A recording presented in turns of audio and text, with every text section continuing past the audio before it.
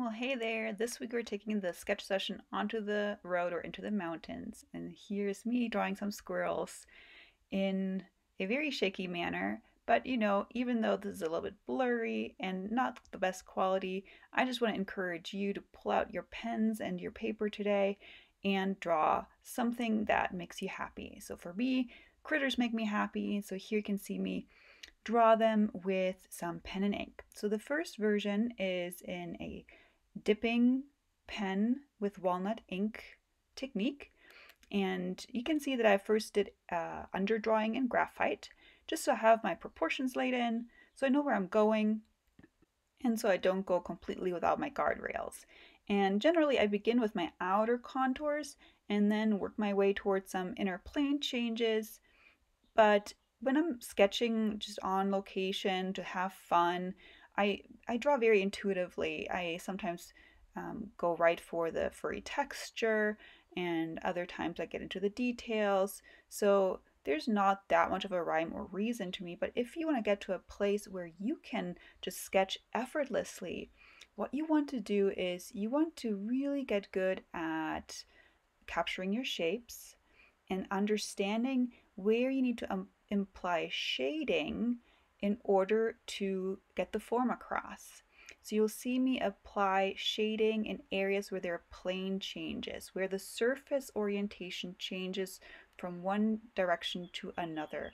And those plane changes, they usually happen whenever there's an anatomical shift from one muscle group to another muscle group, or from one bony area to another bony area.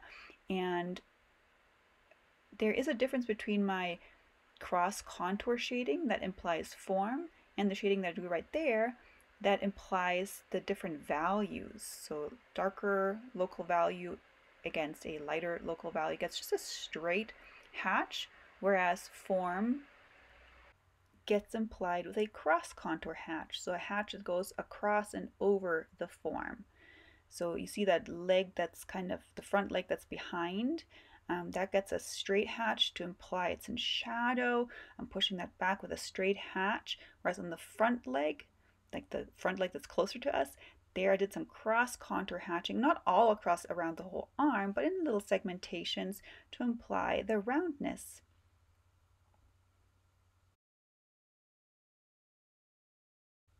So here you see me go for my second sketch. Again, first I begin with my under drawing, and I like to use a very hard pencil for that. This is just an H graphite pencil, getting my shapes mapped out, getting my features laid in, just so I know where I'm going later on with the ink. And this is a Sumo ink liner, and I love it because it allows for a great variation between thicker, more emphasized lines and very thin, super delicate lines. So I can ease off with the pressure and get some very thin marks, which is great for the more detailed plane changes around the eye and where the muzzle is.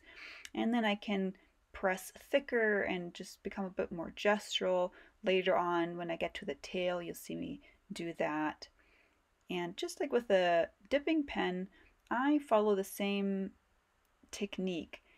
I lay in my contours, my outer contours. Then I start to venture into the inside of the shapes and forms. And I go cross contour in areas I want to imply the roundness. And I go straight hatch in areas where I'm trying to imply a darker value. And a darker value just in terms of let me push this visually back so it sits back more passively. Anytime you bring more form to something, it usually pops forward more. So you decide what you need. If you need something to come forward, bring some form into it. Go across contour. If you need something to sit back or look darker, just go a simple straight hatch and it will get that darker value. If you're wondering about how to imply fur, little quick tip, always on the edges of your shapes, whether it's the outer shape like the silhouette or whether it's a shadow edge, like a shadow shape edge. On those edges, if you kind of imply the tufty, furry quality, that's when you can translate that you're dealing with fur and not just a plastic squirrel. So I'm not putting hairs everywhere, as you can see, just in those edge areas. That's where I imply the texture. We did a great sketch session on that, I think, with the foxes. So if you're interested in more on that, check out the fox sketch session video. So I hope this was fun for you. I know it's super gritty, and either way, I hope it inspires you to draw some today. See you next time.